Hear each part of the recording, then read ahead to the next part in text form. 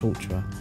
He's kind of tortured a few opponents, you know, and I've quite, you know, it's been nice sitting back watching them go through it as well, you know, because a lot of people can be critical and think, you know, oh, Ronnie's cracked up, this and that, but until you actually play someone like Mark and go through it, you know, you don't really realise what's going on out there sometimes. And Ebden was a little bit like that as well, you know, they can stop you from playing, stop you from kind of getting any momentum, and just, you know, everything's just like long drawn out frames, and you know, it's hard to keep concentrated for that amount of time, you know, and you know, especially in a final, best of 7, yeah, fine, best of 9, but best of 19 or a best of 25 or a world final, mate, it's going to be a long game.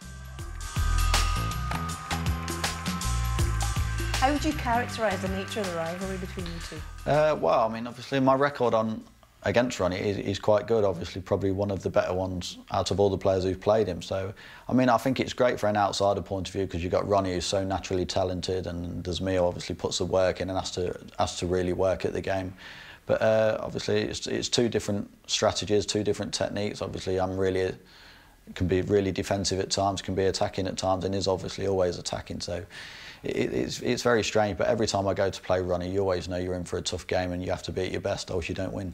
Is there a needle between the two of you? Because he's had a lot to say about your style of play over the years. A little bit. I mean, obviously, I never ignore anybody. Every time I'm at a venue, I always say hello to him and stuff, but there have been things he said in the press before where he said, like, probably things about me, which obviously, whether he regrets saying, I don't know. Yeah, I mean, I think the rivalry is always going to be there, but at the end of the day, I've got respect for him as a player. I think he's one of the greatest players to ever play our game, and I'm sure he's got respect for me. And this rivalry has grown legs a little bit, and you talked about different philosophies, and I think probably Ronnie, from what I've read, sees the philosophy differently to you as well, because he said about your game, he plays a very negative game, long bouts of safety, never takes on a ball unless he's going to leave it safe.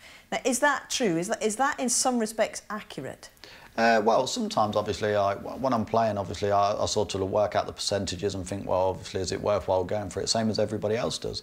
But sometimes, obviously, if I'm struggling, yeah, I'll probably like revert to that, because obviously, if you are struggling, I don't see the point of like keep playing long balls. Obviously, if you know you're not playing well and getting them, so I just don't think the percentage is there. But at the same time, in a way as well, obviously, by Ronnie coming out with that comment, obviously I know that that's what he's thinking. So obviously, I'd be wrong if I wasn't playing that kind of game against him, because I know it's getting into his head. Secretly, does everybody want to be able to play like him? In that, when he's really on song and can practically do anything, do you all wish in some respects you had that level of natural talent? Yeah, I'm sure everyone does, because he makes the game look so easy. I mean, when he's at his best, I've always said I don't think nobody can touch him. If Ronnie turns up and he's switched on mentally and everything's right, I think he's unplayable at times. And I'm sure everyone wants to play the standard of snooker he plays, but it's not always going to happen. And obviously sometimes he comes to tournaments and he doesn't play his best and lose to people who you wouldn't thought he'd lose to. But yeah, it's tough. I mean, everyone's got a different technique, everyone's got a different strategy, and that's why it's so interesting. It is fascinating when we compare the styles of all of the players there. And Ronnie's written a book, as you know. He describes you, I'm sure you know this, as the torturer. Yeah. Saying that you've had different mentalities, different philosophies, saying you tortured Graham Dott, Neil Robertson in the Masters, Sean Murphy too. But he says, I have got a lot of respect for the way he goes about getting results. He says that John Parrott has the best name for you, Stickability Selby, because he's going to stick to you no matter how well you play. Yeah. Do you understand that? Do you agree with that? I understand where he's coming from, because like I say, I never give in. I mean, I've seen players in the past who play O'Sullivan, and when he gets on top of them, they more or less, like, you can tell that they're sat in the chair dejected, as if to say, well, I might as well give in because it's pointless, which obviously is not me. Until they get to the winning frame, like I say, I'm always going to be digging in and sticking in there. Is it pretty? Would you like it to be prettier? At the end of the day, I mean, obviously, whatever people say, that's their opinion, I understand that, but it doesn't really hurt me what people say. At the end of the day, I've won tournaments, and obviously I've achieved what I've achieved. I've got to #1, so I must be doing something right. Well, he's certainly done a lot right, but the torturer is being tortured this afternoon.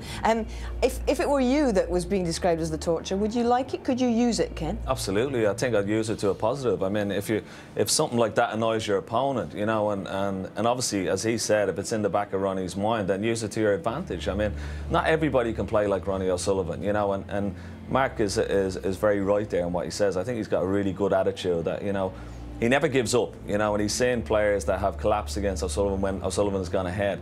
But he knows, and O'Sullivan knows, which is more important for Max Selby, that he's not going to give up and he's going to be trying for every ball. And yeah, it's nice to be able to play like Ronnie O'Sullivan, but not everybody can play like that. The thing about this game and any sport is about winning, you know, and sometimes you can't always win pretty, although we'd all love to, and sometimes when you're not winning pretty, if you're winning ugly, your name is still going on a trophy, and at the end of the day, that's the most important thing. Ronnie will expect him to regroup at some point, you would imagine. Yeah, well, Mark's created this reputation now, and you've seen this week, even the great John Higgins struggled to go over the line because he's just got this reputation. He's so hard to beat. Don't get me wrong, Mark Selby can play the same game that Ronnie plays. He can play all the shots, and that's the way he wants to win.